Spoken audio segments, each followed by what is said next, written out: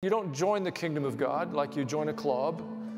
It's not by joining a church and getting a membership card or going through a class and completing the requirements. It's a personal choice. And it's not based upon perfection. God's made provision for all of our inadequacies and all of our failures and all of our ungodliness so that we can participate in His kingdom. It's an expression of grace. But having said that, I believe we have a responsibility to the nations where God plants us to be salt and light. It makes no sense to me to imagine you're going to be a missionary to someplace else until you have been a missionary to the people across your back fence.